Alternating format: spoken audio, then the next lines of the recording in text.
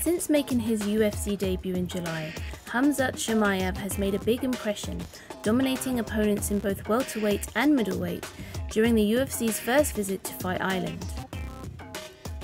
Khamzat took on Gerald Meerschaert next at UFC Fight Night Vegas 11.